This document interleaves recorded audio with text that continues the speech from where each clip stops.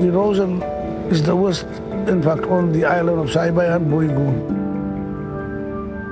When I was a kid, we used to play footy on the beach.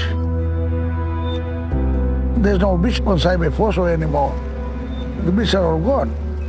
The cemeteries get impacted and damaged.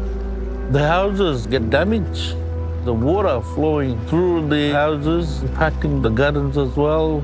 So we don't grow any fruit and veggies anymore. Because of climate change? Because of the climate change impacting the salt, impacting the land. That's my mother's land, my father's land.